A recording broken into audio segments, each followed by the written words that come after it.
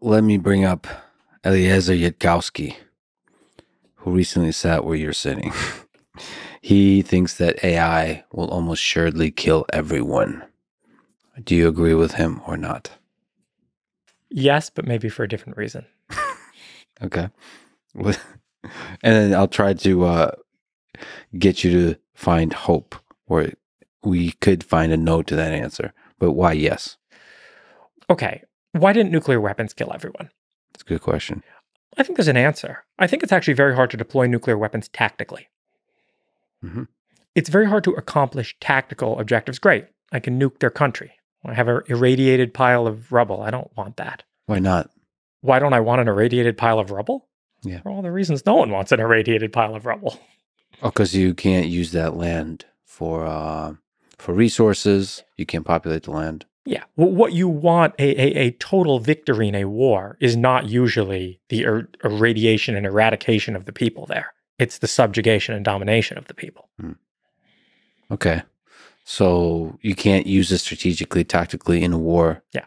To help you to help gain a military advantage. It's all complete destruction. All right. Yeah. But there's egos involved. It's still surprising. Still surprising that nobody pressed the big red button. It's somewhat surprising, but you see, it's the little red button that's going to be pressed with AI that's going to, and that's why we die. It's not because the AI, if there's anything in the nature of AI, it's just the nature of humanity. What's the algorithm behind the little red button?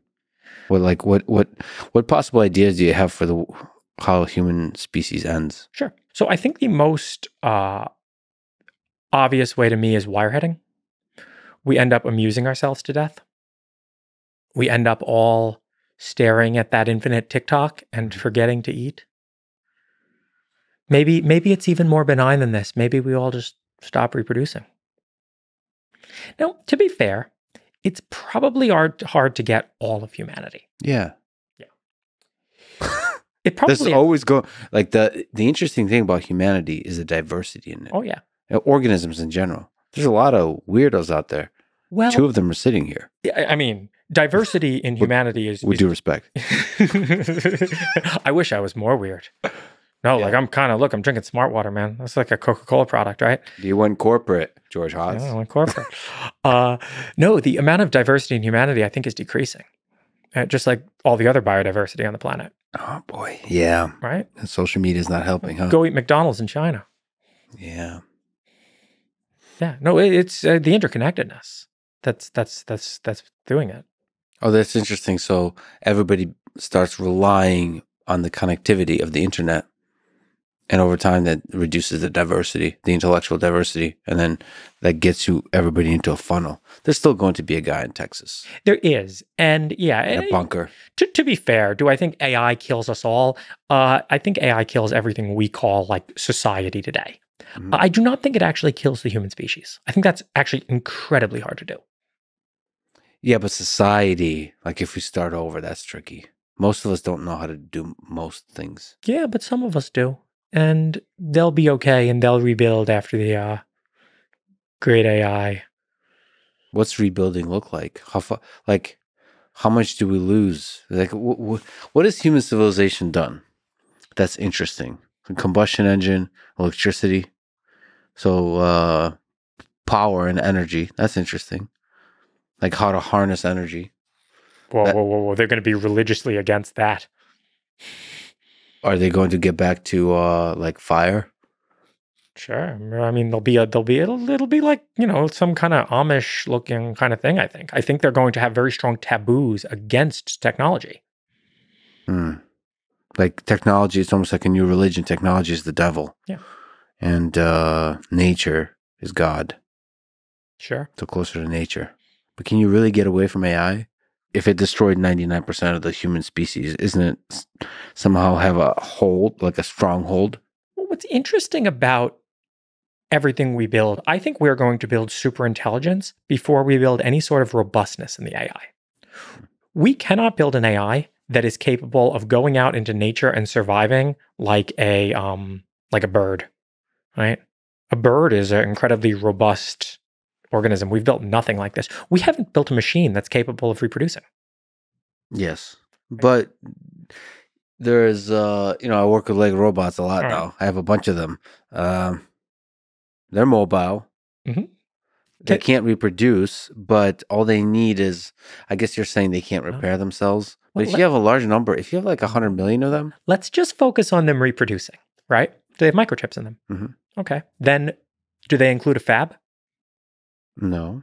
Then how are they going to reproduce? Well, it doesn't have to be all on board, right? They can go to a factory, to a repair shop. Yeah, but then you're really moving away from robustness. Yes. All of life is capable of reproducing without needing to go to a repair shop. Mm-hmm. Life will continue to reproduce in the complete absence of civilization. Robots will not. So when if the AI apocalypse happens, I mean, the AIs are going to probably die out because I think we're going to get, again, super intelligence long before we get robustness. What about if you just improve the fab to where you just have a 3D printer that can always help you? Well, that'd be very interesting. I'm interested in building that.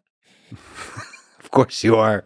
You think, how difficult is that problem? To have a robot that basically can build itself? Very, very hard. I think you've mentioned this, like to me or somewhere, where people think it's easy conceptually. And then they remember that you're going to have a fab. Yeah, on board. Of course. So 3D printer that prints a 3D printer. Yeah. Yeah, on legs. Why is that hard? Well, because it's not, I mean, a 3D printer is a very simple machine, right? Okay, you're going to print chips. You're going to have an atomic printer. How are you going to dope the silicon? Yeah. Right? How are you going to etch the silicon? You're going to have a very interesting kind of fab if you want to have a lot of computation on board. But you can do like structural type of robots that are dumb. Yeah, but structural type of robots aren't going to have the intelligence required to survive in any complex environment. What about like ants type of systems where you have like trillions of them? I don't think this works. I mean, again, like ants at their very core are made up of cells that are capable of individually reproducing. They're doing quite a lot of computation that we're taking for granted. It's not even just the computation. It's that reproduction is so inherent. Okay, so like there's two stacks of life in the world. Mm-hmm. There's the biological stack and the silicon stack. The biological stack starts with reproduction. Reproduction is at the absolute core. The first proto-RNA organisms were capable of reproducing.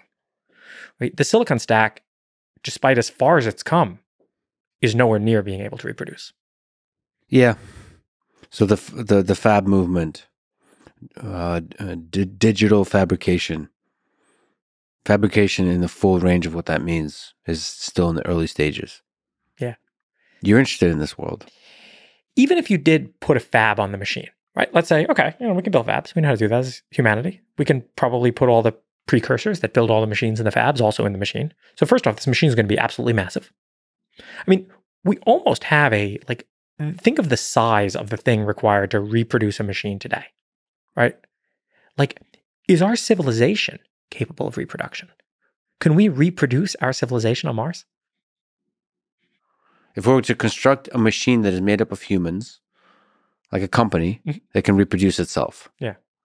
I don't know. It feels like 115 people. I think it's so much harder than that. 120? I just been looking for a number. I believe that Twitter can be run by 50 people. I think that this is going to take most of society, right? Like we live in one globalized world now. No, but you're not interested in running Twitter. You're interested in seeding. Like you want to seed a civilization and then, because humans can like... Oh, okay. You're sex. talking about, yeah, okay. So you're talking about the humans reproducing and like basically like what's the smallest self-sustaining colony of humans? Yeah. Yeah, okay, fine. But they're not going to be making 5 nanometer chips. Over time they will. I think you're being, we have to expand our conception of time here. Going back to the original. Right. Time scale. I mean, across maybe 100 generations, we're back to making chips. No? If you seed the colony correctly. Maybe. Or maybe they'll watch our colony die out over here and be like, we're not making chips. Don't make chips. No, but you have to seed that colony correctly. Whatever you do, don't make chips. Chips are what led to their downfall. Well, that is the thing that humans do. They construct a devil, a good thing and a bad thing, and they really stick by that, and then they murder each other over that. There's always one asshole in the room who murders everybody. And he usually makes tattoos and nice branding with Now, flags do you need that asshole? That's the question, right? Humanity works really hard today to get rid of that asshole, but I think they might be important. Yeah, this whole freedom of speech thing. It's the freedom of being an asshole seems kind of important. That's right. Man, this human fab that we constructed, this human civilization is pretty interesting. And now it's building artificial copies of itself, or artificial copies of various aspects of itself that seem interesting, like intelligence. And I wonder where that goes. I like to think it's just like another stack for life. Like we have like the biostack life, like we're a biostack life, and then the silicon stack life. But it seems like the ceiling, or there might not be a ceiling, or at least the ceiling is much higher for the silicon stack. Oh no, I don't. We don't know what the ceiling is for the biostack either. The biostack just seem to move slower. You have Moore's law, which is not dead despite many proclamations. In the biostack or the silicon? In the silicon stack. Uh-huh. And you don't have anything like this in the biostack. So I have a meme that I posted. I tried to make a meme. It didn't work too well. But I posted a picture of Ronald Reagan and Joe Biden. And you look, this is 1980 and this is 2020. Yeah. And these two humans are basically like the same, right? There's no there's been no change in humans in the last 40 years. Yeah. And then I posted a computer from 1980 and a computer from 2020. Wow.